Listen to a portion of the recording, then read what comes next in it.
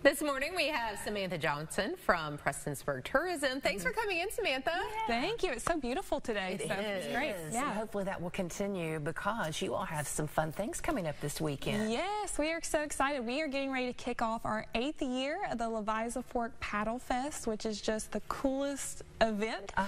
So I'm sure several people are kind of familiar with it, but it is a scenic 8 or 16-mile paddle for those that are real bold and ready to jump on into it.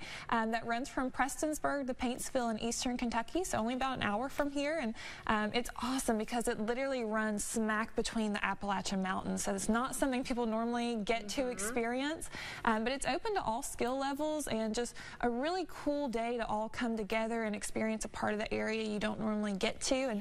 And it's great because it's only $15 to participate, but that includes not only your lunch but also your shuttle service, which is sometimes the toughest part of kayaking is where are we at. So it's great.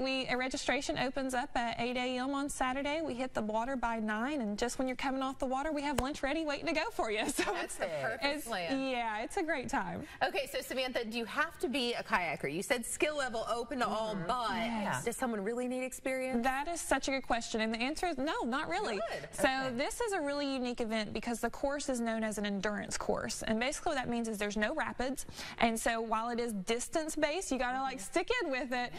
It's really neat to see the full scale. Our youngest participant has been 4 years old, all the way up to senior citizens and everything in between. So on one side we have fitness and workout groups that come out, and people just want a really good workout, and they focus on the pacing and the time and getting that experience. And then you have others that float your boat literally, and that's more of me. You just cruise along the space, and we've had so many that have said this is our first time on an open body of water.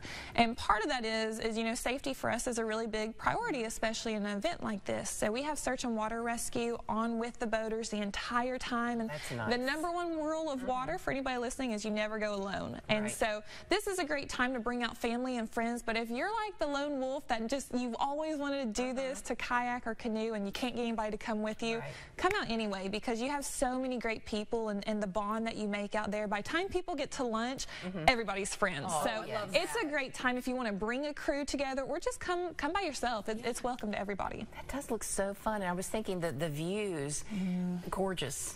There's a shot that everybody likes to get when they come under our historic arch bridge. Everybody looks to get that right there.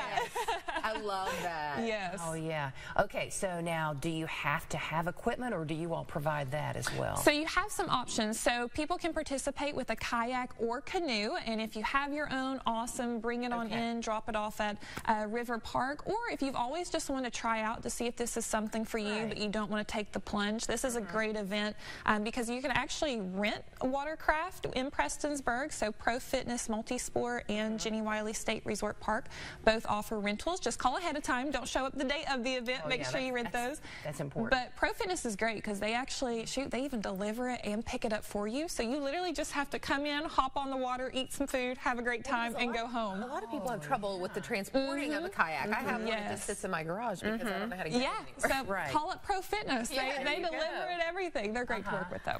That is wonderful. So what other events do you have going on this week? Yeah, this is such a big weekend. I know it is, you know, everywhere, but summer is officially here. It's in Prestonsburg. We're so excited. So in addition to Paddlefest, we also have 9 to 5, the musical going on. Anybody love Dolly? Wow. That is going on at the Jenny Wiley Amphitheater with Artist Collaborative Theater. We also have a classic car cruise-in happening downtown on Saturday night. So hit the water during the day, check out some awesome cars at night. Or, you know, I like to just peruse them because, you know, my little Ford Escape is not as cool. But if you have an awesome vehicle, bring that on out. There's great prizes involved in that you can also participate in it.